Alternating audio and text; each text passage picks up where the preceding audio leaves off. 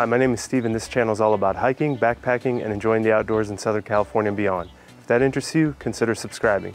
Now join me as we check out the features and specifications of the 6 Moon Design Skyscape Trekker.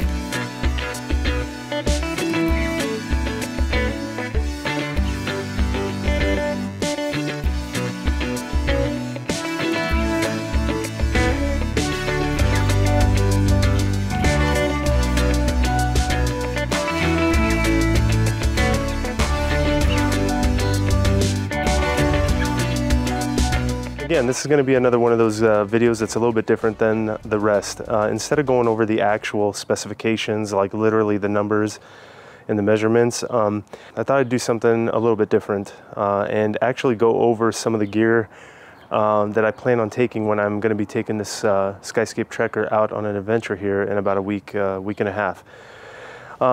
That way you can kind of see some of the features and specifications when you have actual gear in there. Now inside the tent, I'll go ahead and open up the door. I have a representative amount of gear to kind of give you an idea of some of the things that I'm going to be taking. Now of course this is not everything that I'm going to be taking, but this is certainly some of the major pieces that I'm going to have with me.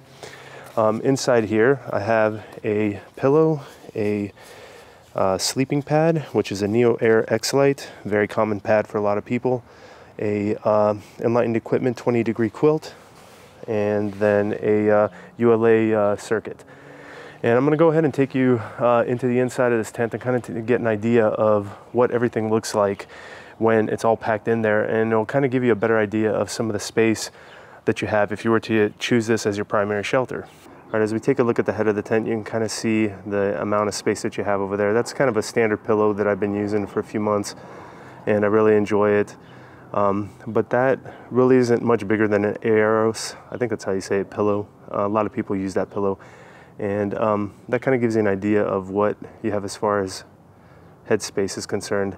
Now I said in my other video, which I'll go ahead and link in the card, that you can kind of put some of your knickknacks up at the top of your head. You definitely have space over there to put stuff in. Around the top of your head you can put whatever it be, a water bottle of water, or you know, a lot of times I take all my knickknacks and put them into one stuff sack and leave them in there. That can easily go at the head over there, and it's also easy access, and yeah, it helps you keep things organized. Along the side over here, you can see you have ample space to add all sorts of other things that you may want to add, whether it be clothes, whether it be dirty shoes. Really, it's quite amazing how much space is actually in this tent. For being a one-person tent, it sure is got a lot of hidden areas where you can place gear. Now as we're looking at the foot of the tent, you can easily see that a backpack can fit actually at the bottom over there. You can kind of shove some extra clothes or whatever you have in there. If you're really quite organized, you can actually keep your backpack in here with you, and you still have some room over there by the feet to go ahead and add something. One other thing that I wanted to show you guys, another really cool feature of this tent, if you look at, so yeah, right over here, you see how much space, get that back in focus, you see how much space you have between your feet and the top of the tent. Now I haven't even guyed out that wall over there. You can still guy out that wall and bring it up higher, but what's really cool about this tent is that right off the bat it has plenty of space for your feet. So as you kind of toss and turn, you're not going to end up tapping the wall of the tent with your feet and possibly getting any sort of condensation on the foot of your sleeping bag. Now I did also address the fact that a lot of stuff is becoming down tech now, and that's really, you know, not the biggest problem in the world, but again, if you can avoid condensation, why not go ahead and do it? And the beauty of this thing is that, of this tent, is that it's already designed to kind of account for that kind of potential problem. You get another look at the tent from the head end over here looking down. Again, you can kind of see the amount of space that you have right over there. I'll go ahead and zoom in a little bit. But there you go, that's what I was talking about. If you kind of angle your sleeping pad diagonal, in a diagonal fashion, kind of going into that corner over there, you actually have quite a bit of space in this Skyscape Trekker to put stuff right next to you, and again, still at the head of the tent. Yeah, I'm really quite surprised. For a one-person shelter, this thing is absolutely spacious beyond belief. It really creates a pretty good environment to be able to you know, if you're stuck in your tent or if you're sleeping, it creates a pretty good environment for you to actually be able to live in your tent as opposed to just being cooped up in something. So the next thing I'm going to do is I'm going to go ahead and hop into the tent and kind of give you guys an idea of what kind of space you have in there. I am by no means a small guy, and if you're a person of average stature, this is probably going to be more than adequate for you, because even I could tell you for myself when I've hopped inside there, it's certainly been very spacious. So let me go ahead and do that.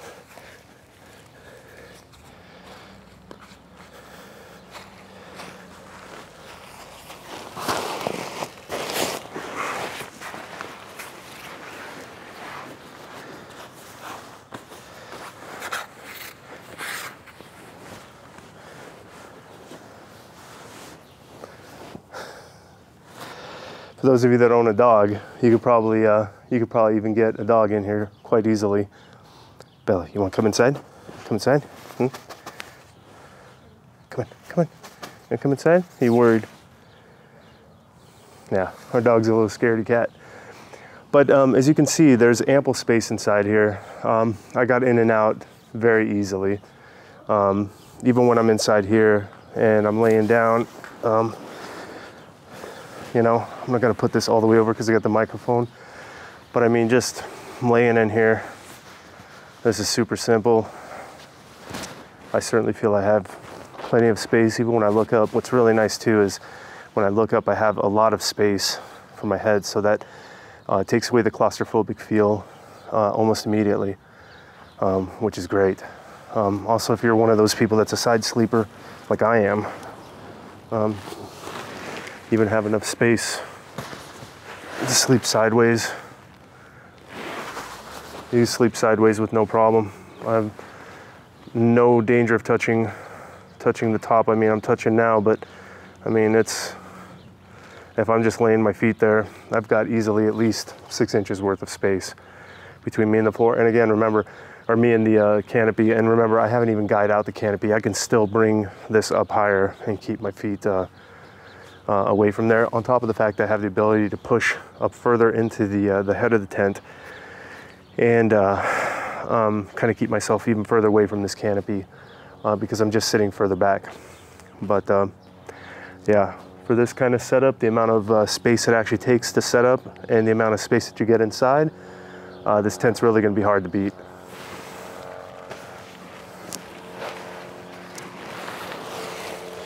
And getting out of the tent is just about as easy as getting into the tent. It's by far the easiest shelter that I've had to work with. Okay, let's take a look at one more direction. I'm gonna go ahead and hop into the tent again. And this time you guys can kind of take a look to see how much space you got with the feet. Once somebody's in here.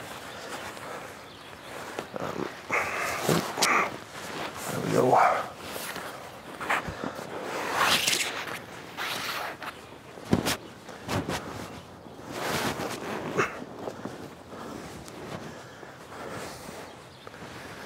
Okay, so as you can see, I'm laying down. My feet are sticking up. I have plenty of space over there. I mean, it is a little bit close, but really in the grand scheme of things, again, I have tons of space still over here where I can push my pad into the head of the tent and kind of get away from there. But yeah, it's perfectly fine. And again, you guys can see what it's like when somebody's sideways. For those of you that are sideways sleepers, it actually provides even more room because your feet are laying flatter.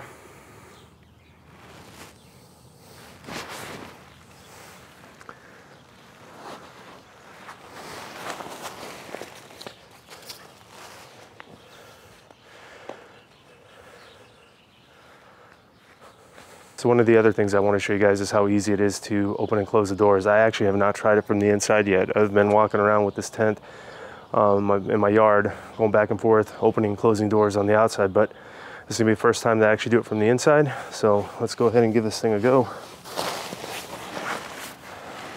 So let's see. So again, plenty of space. I gotta take this toggle out, which releases the net. I can let go of the door and reattach the, oops, reattach the netting, so it's a little bit easier to do.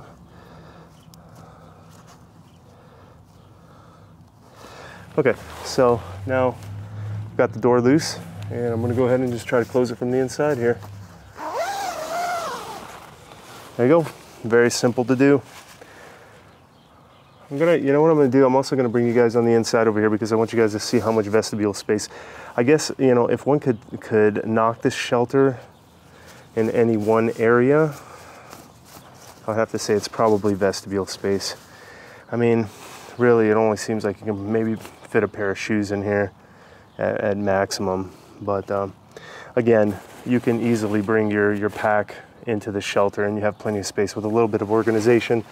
There's going to be plenty of space that you have, but we'll go ahead and bring you guys in real quick here so you guys can kind of take a look at what I'm seeing.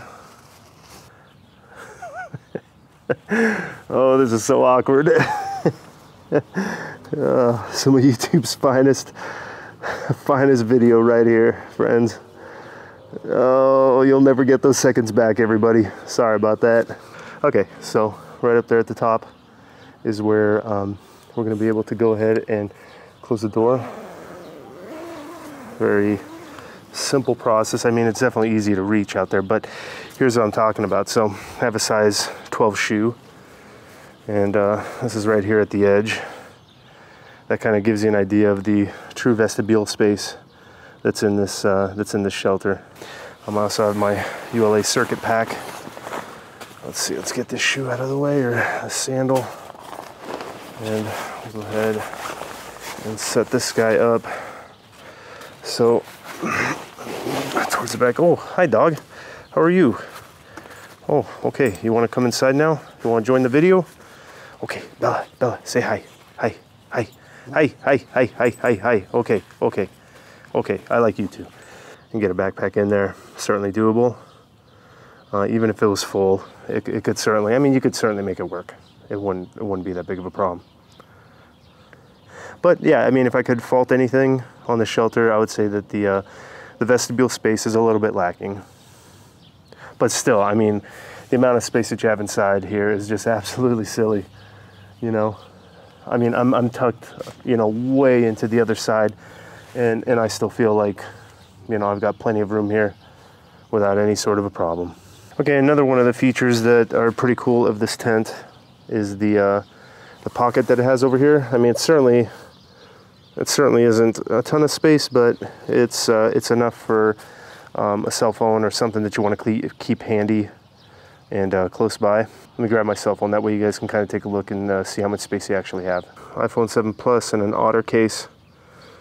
Let's see how well that works in there. Man, it does well enough. You know? That was kind of interesting. Let's move this out of the way. I mean, I guess it basically works. I'm not going to expect any miracles with that pocket, but you know, it certainly keeps it in a place that's easily accessible. I mean, I can't, you know, yeah. I mean, it's just as easy to set the phone down over there in the corner. A lot of times that's what I do. I just set my phone down somewhere where I know on the floor of my tent, or I kind of keep it close to me when I'm sleeping. But yeah, you do have a pocket on the inside over here. And again, we got the backpack over here. Let me go ahead and move this guy out of the way. But yeah, there you go. And if you wanted to open it up, very easy to reach. And there you go, free to get in and out of. Thank you for taking the time to watch this video. If you found it informative or helpful, I'd appreciate if you let me know by giving me a thumbs up down below. And while you're at it, check out some of the other videos I've done on the Skyscape Trekker. I think you'll find them just as informative and helpful. Until next time, take care.